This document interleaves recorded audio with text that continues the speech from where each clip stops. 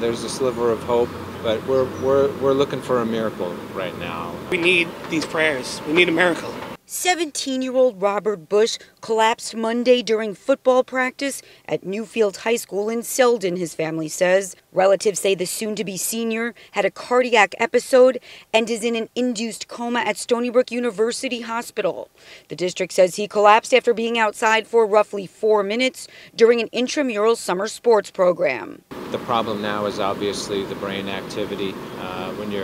When you're depleted of blood and oxygen to your brain for 45 plus minutes, the chances are very slim after that. Steve Bush is Robert's older brother. There are 10 siblings in total, ranging in age from 16 to 56, and their parents fostered more than 300 kids.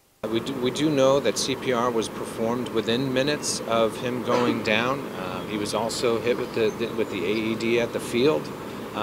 But the specifics around everything and how it was done for those 45 minutes, we just simply don't have all the answers right now. Robert's older brother Chris says he took him under his wing.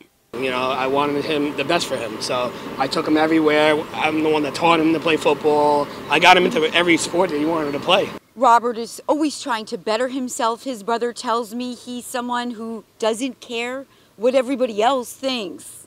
He'll go out of his way to help any person. He's the type of kid that, like, if something bad happens, he'll be okay. He'll give you a hug. He's right there for you every single time. And now the community is coming together to help, including setting up this GoFundMe to help the family.